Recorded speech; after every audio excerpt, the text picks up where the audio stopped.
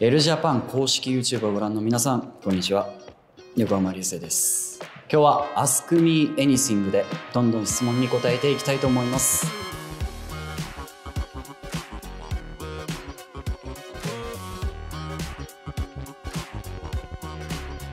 格闘技を見てる時です。大晦日は実際自分もあの場にいたんですけど、全試合熱くなりました。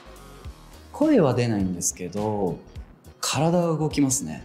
自分ももともと空手をやってたので、あの時の自分が出てくるというか、やっぱ体を覚えてるので、なんかこう動いちゃいますよね。なんか無意識に。仕事してる時というか、今で言うと僕はお芝居をさせてもらえているので、現場がホームですね。第2の。いや、皆さんです。皆さんと。はい、そうです。第一はまあ家族というか、実家なんですけど。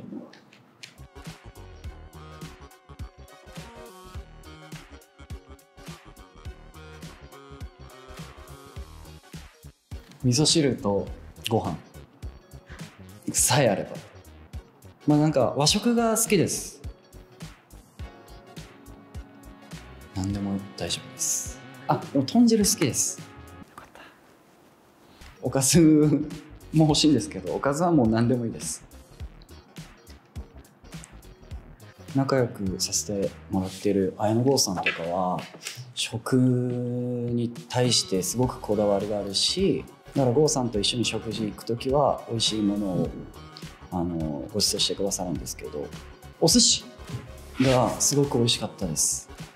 なんかそのお寿司も普通に食べるだけじゃなくて、こういう食べ方があるんだよとか、このお寿司にはこういうお酒が合うんだよとか、細かく教えてくださるので、なるほどと思いながら食べてます。食にはこだわった方がいいよって会うたび言われてます。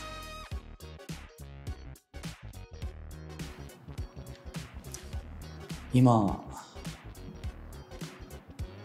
こうして生きれてること、もう一つは今まで出会ってきた人々全員、連絡とかもやっぱり大事にしてます。だって明日何が起こるか分かんないですもん。やっぱり後悔したくないんで、やっぱその人との出会いだったりつながりみたいなものは大事にしてます。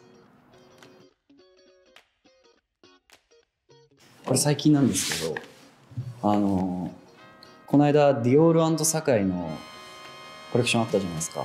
僕3着買ったんですよ。それが自分の中で一番の贅沢です。やっぱりあまりにもかっこよすぎて買っちゃいましたね。一目惚れです。ニットとこちら側がカーディガンで、こちらがテーラードで、こちらがニットでみたいなものと、あとはコートですね。芝居をしてる時です。今DCU の、撮影をしてるんですけど、まあ体をめちゃくちゃ動かす芝居が多くて、体を動かすことはもともと好きなんですけど、やっぱりその自分とは違う、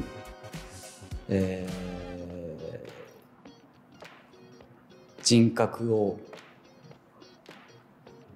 演じて、そして自分が好きな体を動かすことができるっていう、なんかすごく楽しいです今。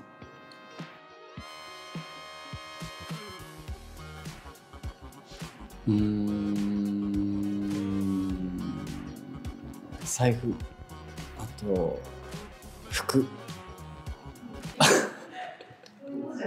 そういうことです。絶対そういうことじゃないですよね。空気。なんだろう、これは。でもカフェイン結構大事です。僕にとって朝必ずコーヒーを飲んで現場に行ってます。家でも飲むし、支度終わったらまた飲むし、なんかやっぱ集中したいからこそカフェインを取って、集中を高めてます。でもやっぱあとは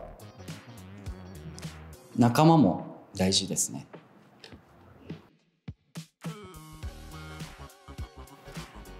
でもやっぱり実家に帰った時とかその街並みを見ると、まだ25ですけど学生時代の記憶が蘇るし、懐かしい気持ちになるなっていうのもそうだし、あとなんか匂いとか、匂いってやっぱずっと残っていて、なんかこの匂い嗅いだことあるとか、この匂いあの時の匂いだとか、結構匂いに敏感なので、匂いもそういう気持ちにさせてくれるものですね。僕が表紙を飾らせていただいているエルジャポン4月号特別版、ぜひ手に取っていただけると嬉しいです。また僕が出演中の日曜劇場 DCU、 Netflix 新聞記者、映画嘘食いも劇場公開中です。こちらもぜひ見ていただけると嬉しいです。それでは皆さんまたお会いしましょう。バイバイ。